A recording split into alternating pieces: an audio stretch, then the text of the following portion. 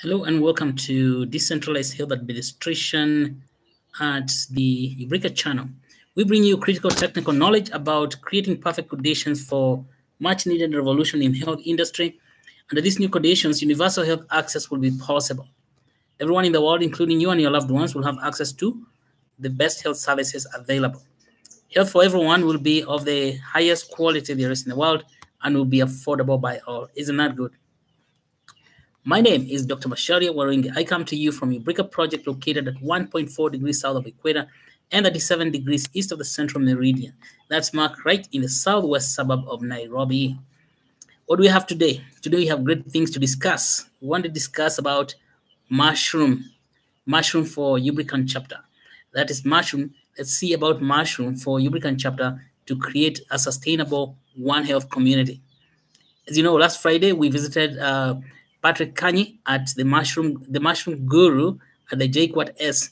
That is Jomo Kenyatta University of Agriculture and Technology Enterprises Limited Science and Technology Park. That's at JQuat.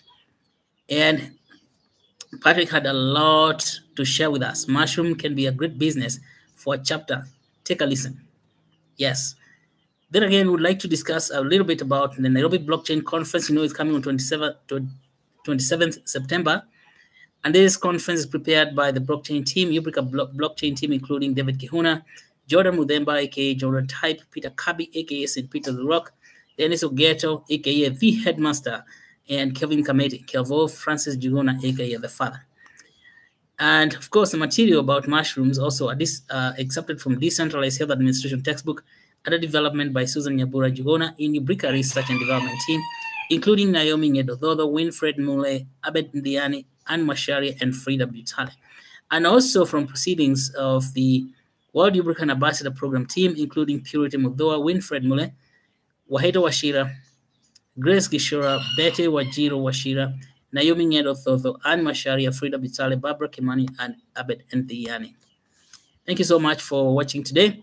We're coming live from Nairobi, and that is, say we're in the afternoon, this hour. But before we go in deep to what we want to discuss, let's first of all revisit the basics. Very important we revisit the basics. Very important we revisit the basics lest we get lost in the bush. No beating about the bush here. We know exactly what we want. So we know that Ubrica project strives to bring solutions to three fundamental problems of health production in the world. One is lack of access to the health services, and the other is poor quality of medical services. And the last one is high cost of medical services in most of the world. One, lack of access to health services occurs when people do not have money to go to hospital. Lack of access also occurs where no hospitals go to. Poor quality of medical services occurs when good knowledge to deal with medical problems is scarce, and high cost of medical services, most of the world, occur when manufacturing of products that can be used to improve health is stifled. We solve the problem of lack of access due to lack of money by creating sokojanja.com and an online retail store where you can sell what you have produced to increase your earning power. Money in your pocket means realized access to health. Ubrica clinics and hospitals projects ensure physical access to health services. Ubrica science and technology parks create places for translation and commercialization of new and relevant knowledge, ensuring best quality of medical services in the world. Ubrica Biomedical Industrial City promotes local manufacturing of biomedical products and reducing cost of medicines and medical devices and health services in general, making health affordable. Ubricoin, UBN, the cryptocurrency for universal health access, underwrites health production in the Ubrica ecosystem. You can support universal health access by getting and adding Ubricoin to your portfolio of cryptos, or by getting equity in the Ubrica project. Get involved. Do not sit on the sidelines of health. Buy and hold at least $10 worth of UBN each and every day. You'll be supporting the most important and biggest grassroots revolution for creating health for everyone in the world. You can get even more involved by joining World Ubrican Ambassador Program, where you gain deeper knowledge about Ubrica project and continually share that knowledge with people in your circle of influence.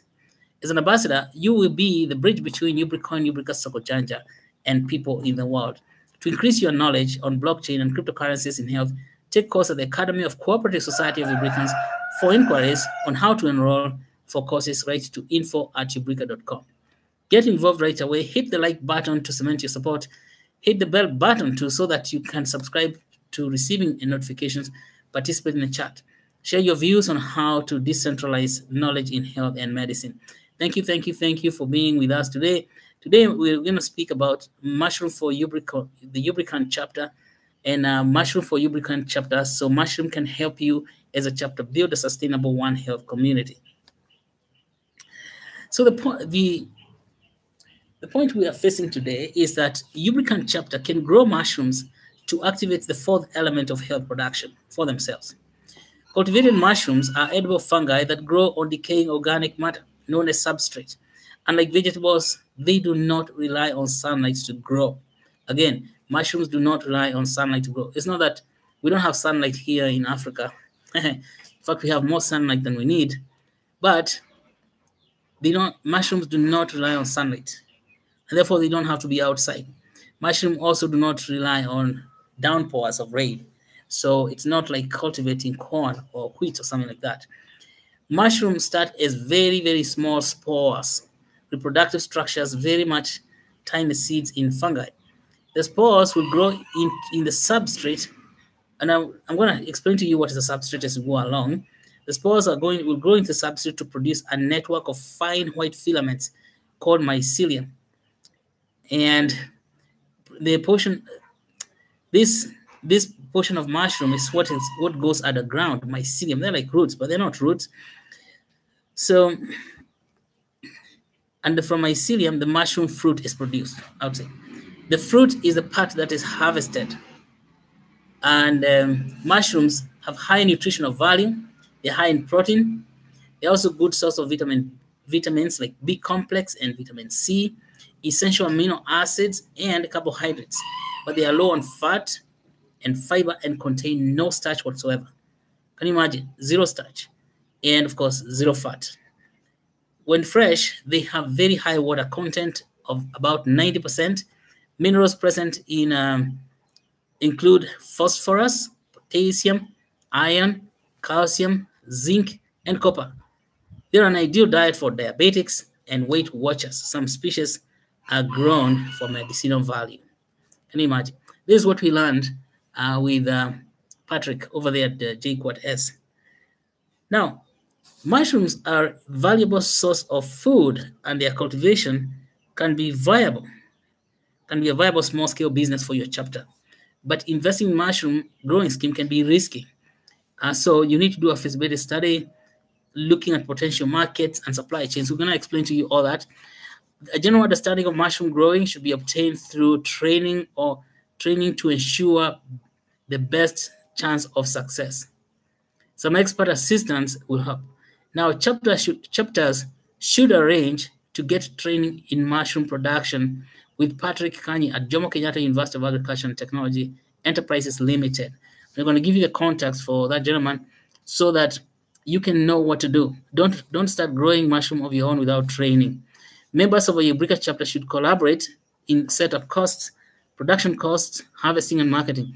Work closely with JQuad as they will assist you with linking to market outlets and training. Most popular mushroom species in Kenya are the button, known as Agricus species, Agricus spp, and Pleurotus species. Agricus species, they are called the button mushrooms. Button mushrooms, they are widely cultivated by large-scale farmers. Yes, their cultivation requires some high-tech input. Oyster mushrooms, which are Pleurotus species, are mostly grown on small-scale farmers using simple production techniques. Now, before you start growing mushroom as a chapter, you should consider the following: potential markets and supply chains. This is why I'm saying if you decide after this video that you want to grow mushroom for your chapter, and you know mushroom is a very highly lucrative business, so a chapter can do it very easily. It doesn't require a lot of input. But before you start growing, first of all, go to JQuad. If you don't know how, call 0755-844-017. We'll direct you and connect you with. But it's very important that you gather together in your chapter of at least 100 people, and then you keep on growing. You can start small, a chapter of 10 to 20 people. That's fine. But then you need to grow your chapter to 1,000 people so you can qualify for URCC. But let's start where you are. If you have a group already that is formed, it's ready to go, then first of all, let us hook you up with JQuat, and then you start learning there. We'll speak with Patrick Kanyi so that he can take you through the training of beginner. But then you need to learn the potential markets. There's a huge market for mushroom in Kenya. But if you don't know where it is, it doesn't matter. Don't start planting mushroom, because it's very, very, very technical plant. And if you have to go to JQuat, learn the potential market and supply chain, find the sources of high quality spawns, that is seeds of mushrooms, and you find the spawns right there in JQuat. Find about the availability of substrate, that's material in which mushrooms grow. We'll discuss a little bit more about substrate and how you can obtain it. It's very easy in Kenya, where we have a lot of refuse and we have a lot of, hay, straw, stuff like that, sawdust, coffee waste, and availability of supplements, that's additional nutrients that you put on the substrates, things like chicken poop, chicken manure, that's what say, of course. It's fertilizer, everything that contains nitrogen, high nitrogen content, and ammonia. And then the production plan to ensure continuous production. Say this continuous production, you don't want your chapter to start producing, they have the first harvest and then they're out of it, okay? You want to have a very good plan. Now, you'll be taught all these things at JQuat. So, market and marketing. When considering producing mushrooms as a business, check on the following about the market. Type, and this you want to check this thing out, put on a checklist. The type and amount of demand by market outlets in Kenya. Say your chapter is in Kenya, or wherever you are in your country. Check the price and availability. Check the current distributors and possibility of business relationships. Distributors, now we want to cut out the middleman. So I think if you form a chapter and now you are JQuat, it's possible to get connected to a distributor. And possibility of value addition. Yeah, like you can dry the mushrooms and then you grade them into powder, particularly the medicinal type. The powder is very lucrative. Chapter members, we advise chapter members to identify where you can sell your mushroom, especially to the nearest market before starting production. Before starting production, all right? Before starting production, that's what it is. So let's go to your production plan. What is your production plan? As chapter members, you must plan your production in such a way that you produce only the amount that you're able to sell. You can divide your production units into 4 sections, such that each section has mushrooms at different growth stages at any one time. This will maintain a consistent supply to the market. For example, if you're 12 members in a chapter, then every 3 members are doing one stage, and there's following. The stages are as follows. The planting, you spawn. Yeah, spawn. It is spawn. It is a plant. The spawn is a planting material that is equivalent to the seed for starting mushroom cultures. Spawn is made from mycelia. That's plural of mycelium of mushroom grown on a carrier such as grains, and it's produced in specialized laboratory under sterile conditions. So don't try to produce your own mushroom seeds. Buy the mushroom seeds from JQuat. JQuat, let's say buy them from Mr. Patrick Kanyi. The amount of spawn needed is equals to 4 to 6% of wet weight of the substrate. For example, if the wet weight is 50 kg, you need 2 to 3 kilos of spawn. 1 kg of spawn may cost between 600 and 800 Kenya shillings. Okay, that's about $6 to $8. So JQuat produces high quality spawns. Chapter members who need spawn or training should contact the university, and they contact the business manager at JQuat Enterprises Limited, PO Box 62,000 00200 Nairobi, or just call a mobile phone 0722 728 81 and ask for Patrick Kanyi. 0722 728 812 0722 728 812. Ask for Patrick Kanyi. Now, you can also call the Ubrica office 0755 844 017. 0755-844-017, or write at info@ubrica.com and say that your chapter is interested in learning about mushroom and mushroom business. Then we'll hook you up with Mr. Patrick Kanye at JQuat Enterprises. Substrate. Let's speak about substrate. Substrate is an organic-based material on which mushrooms grow. A good substrate should be rich in nutrients, have good aeration, and water holding capacity. Substrates commonly used in mushroom production include agricultural byproducts such as cereal straw, that is wheat, barley, rice, and corn. Wheat, barley, rice and corn, cotton waste, maize cobs, coffee husks and pulp, sawdust, sugar bagasse, water hyacinth, among others. Now, growing mushroom on a substrate of water hyacinth was first promoted by Chinese University of Hong Kong and has been taken up by African University of Mutare in Zimbabwe. The advantage of using water hyacinth, which is an unwanted weed that clogs up waterways. We know we have here water in Naivasha, we have a lot of hyacinth. So if you're in Naivasha area, you have a lot of substrate. Or in Kisumu, we have Lake Victoria full of hyacinth. So if you're in Lake Victoria as well, all you do is go get the hyacinth and you make substrate that's continuous for. Because substrate is free, it's available, just go get it, water hyacinth, and then you can produce fantastic mushrooms. Okay, but it's not being used here in Africa because much of the discussions we had at JQuat was talking about, we had about rice straw and wheat straw, and mainly that barley. But hyacinth wasn't mentioned much, but I'm sure that even because we don't have hyacinth up here in Juja, but Kisumu is a lot of hyacinth, Naivasha there's a lot of hyacinth, so you have very good substrate there for growing your mushrooms, okay? Now, however, cereal straws, like wheat straw and rice straw, they're usually the best because they are rich in nutrients that mushrooms require and facilitate quick colonization. The formation of formation of white mass of mushroom mycelium of the substrate. Gypsum. Gypsum is useful ingredient to be added to the substrate. It provides calcium to, I think gypsum, calcium hydroxide. It provides calcium to the growing mushroom.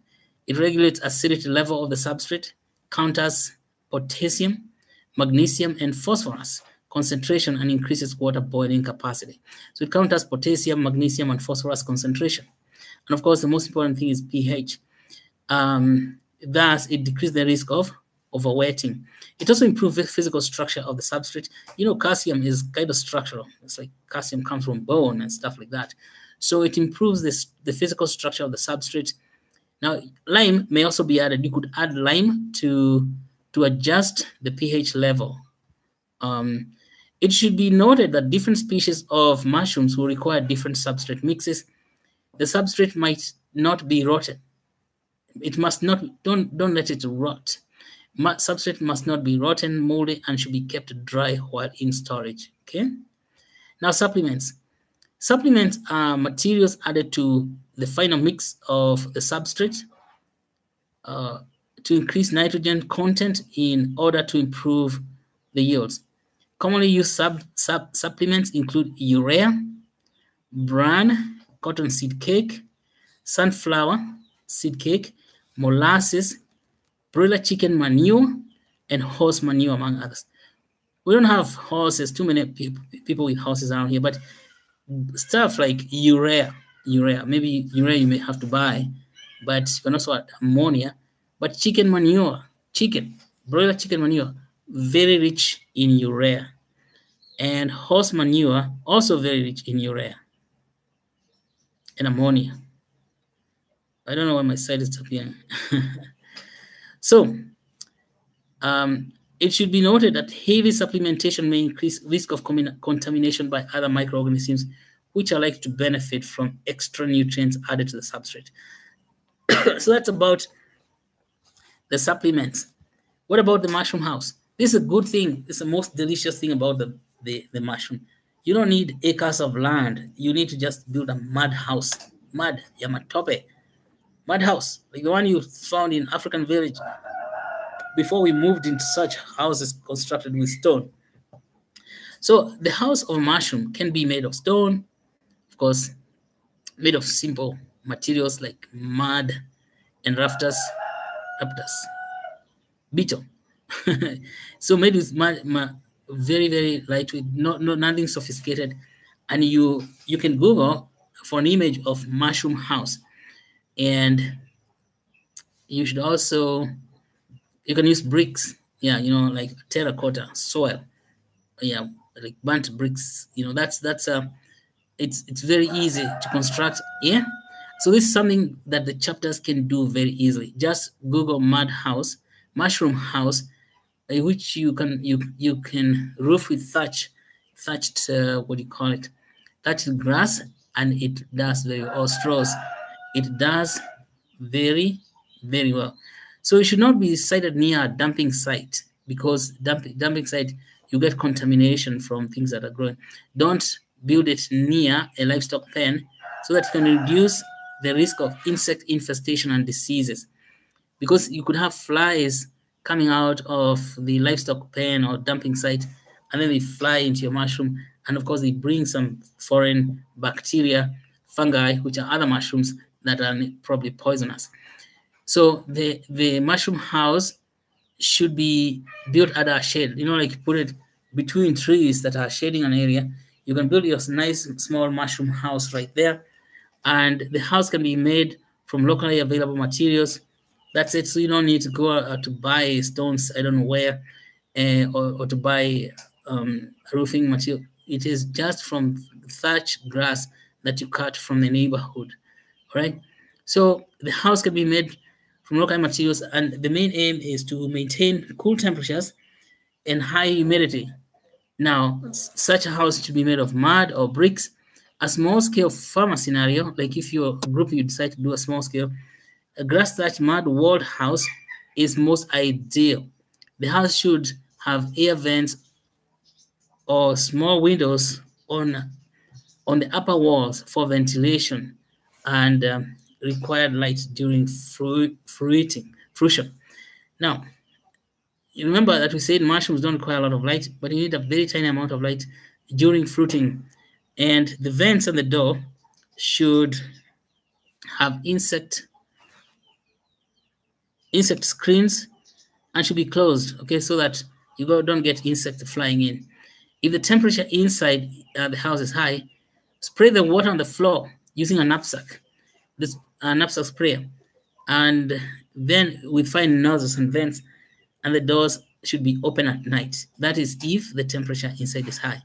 Wooden shelf for holding bags or wooden racks for hanging sponge substrate tubes should be constructed at the height of about 1.5 meters from the ground, 1 meter for ease of working. So if you're from the ground here is 1.5, then 1 meter, then 1 meter, then 1 meter. And so you can have them in stacks like that. So we see the chapters instead intending to start mushroom production as a business. We strongly advise them to undertake hands-on training. Again, hands-on training down there at JQuat. And that will be very, very, very, very important. So what are the phases of cultivation of button and oyster mushroom? So phase one involves substrate preparation. For oyster mushrooms, it takes 6 to 8 hours soaking shredded straw in water for oyster. Pre-wetting of wheat straw for button for 3 days for the button. You can see the button is like a slay queen, wants a lot of attention, okay? Selection of the substrate. Cereal straws are preferred. Wheat straw is ideal for button. In case of oyster, it involves shredding, soaking it in water to moisture up 70% content. Then you drain the excess water, adding supplements plus lime and packing it into polybags. Simple, straightforward. So oyster is very, very simple to prepare. Then you can compost. Compost for oyster. For oyster doesn't require composting, okay? Substrate for oyster is ready just by adding some water to the straw, to about 70%. So composting, you compost for the button for 18 to 20 days. This involves pre-wetting of the wheat straw up to 70% moisture, and then you add supplement plus lime and gypsum. Then Then it composes to dark brown, and the moisture has to remain there at 6.7, 70% moisture, and the pH is about 8 to 8.5, slightly alkaline. Okay. Or pasteurization and conditioning. Pasteurization means that you kill the germs by 4 to 6 hours of steam heating at at what? Oh, I can't see anymore. It's so bright out here outside. There's so much sunlight. So 4 to 6 hours of steam heating at 4 to 6 degrees centigrade for oyster, 4 to 6 degrees centigrade, and then cool the polythene bags to 20 to 25 degrees centigrade. For baton, steam heat for 8 hours. You can see baton is still very exacting. It requires a lot more work than oyster. And so then you lower the temperature for 4 to 5 days at 45 to 50 degrees centigrade, and then cool to 20 to 25 degrees.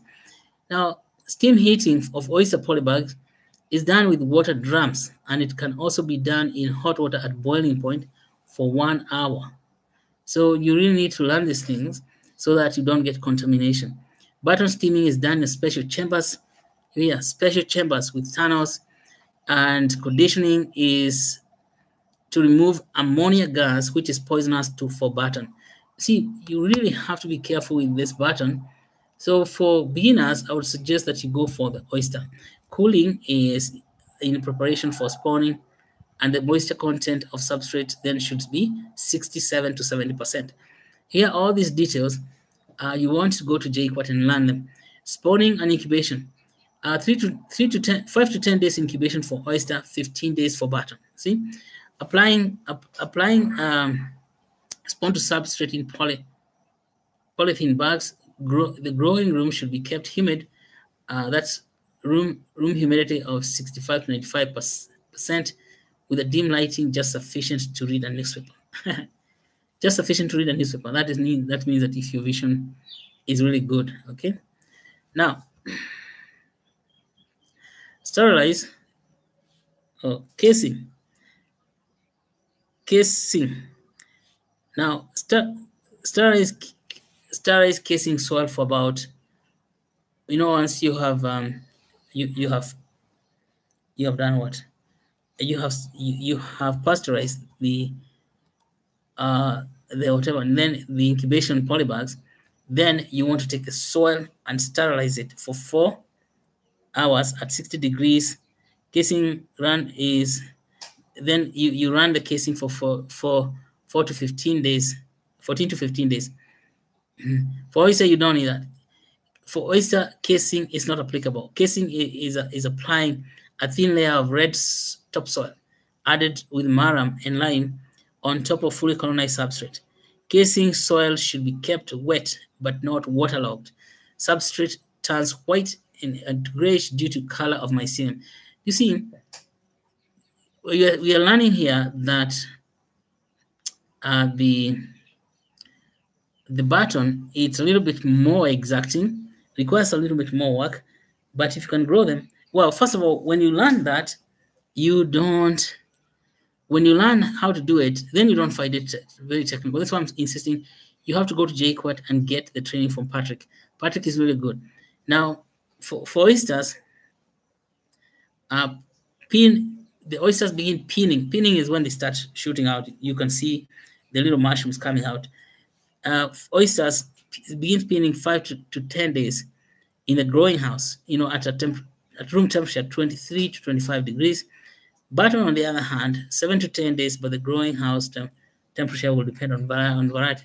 Pinning is when the mycelia is fruiting, forming very young mushrooms known as pinheads. It takes 3 to 4 days for the pinheads to develop until it's mature mushrooms. Room humidity requires 85.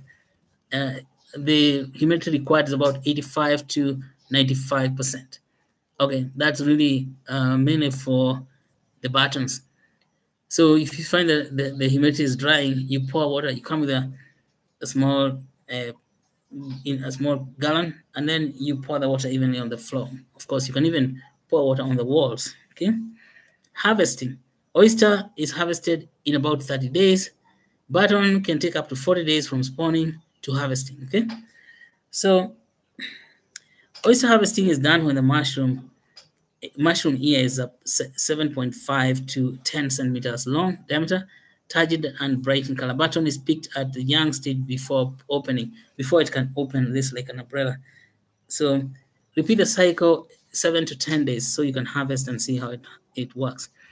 Now, how much does it yield?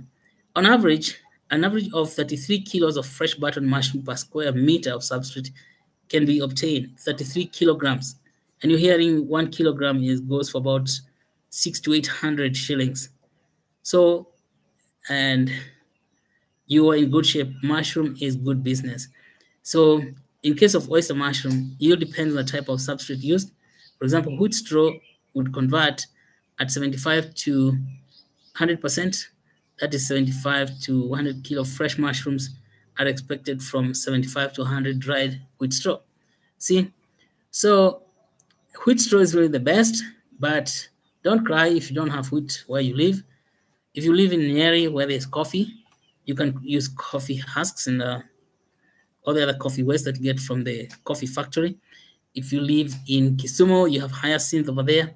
But if you live in the Midwest, Kenya, Kitale, wherever, you are going to get a lot of wheat straw there. If you live in where you have rice, and it's really good. So post-harvest handling, how do you handle the mushrooms after you have harvested? I would like to tell you that mushrooms are very perishable, and if possible, you should sell them the same day you harvest. At a cool condition, the shelf life is 1 to 3 days. Okay. Yes. And so this is also one thing you're going to learn at Jake. What do you do to add value to your mushrooms? You can dry the mushrooms and grind them, and you'll be having some maybe grinding machines.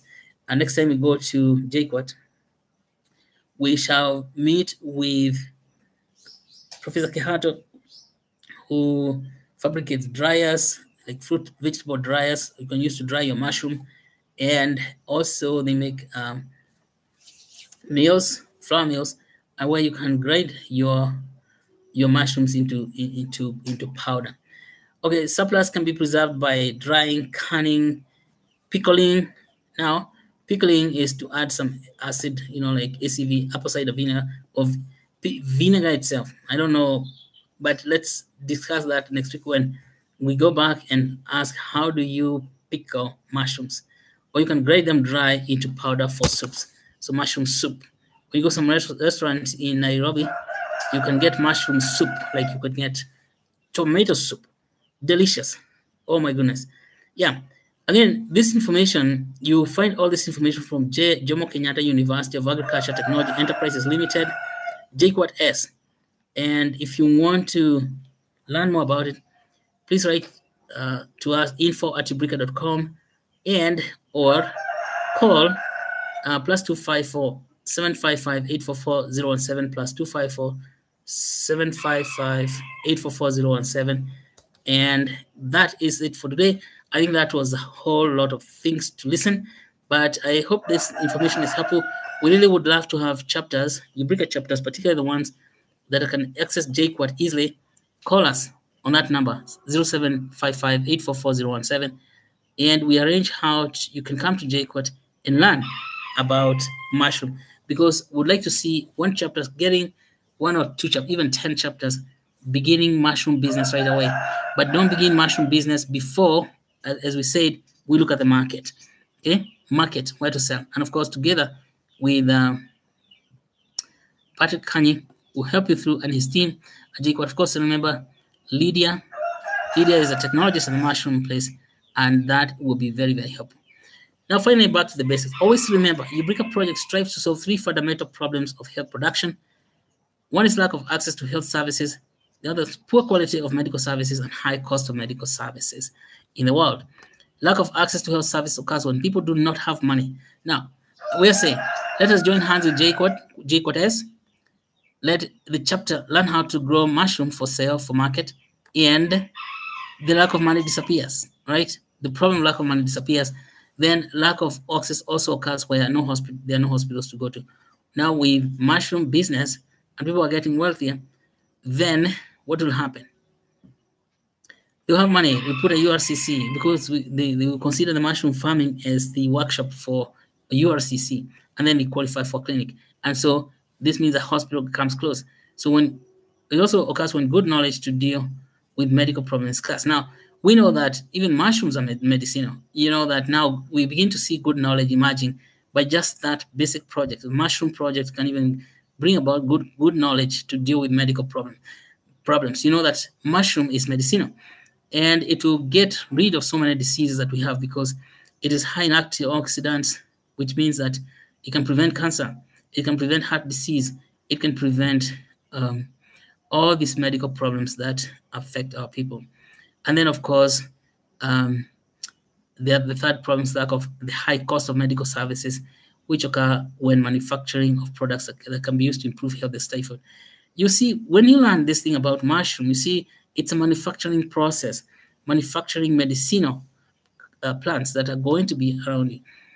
Thank you for today. Thank you so much for watching and always joining us every day right here, Ubrica channel. We really appreciate your support. If you haven't subscribed to our channel, please do so right away. And don't forget to give this video thumbs up. If you have any questions, concerns, suggestions, or comments, please leave them at the comment section below and we will respond to them. You can also contact us to our office by sending email info@ubrica.com, call +254-755-844-017. You also visit our website ubrica.com for more information about Ubrica project. Thank you, thank you, thank you. Today we're gonna stop there, and very, very grateful. Thank you. Goodbye, goodbye, goodbye. Goodbye, goodbye, goodbye.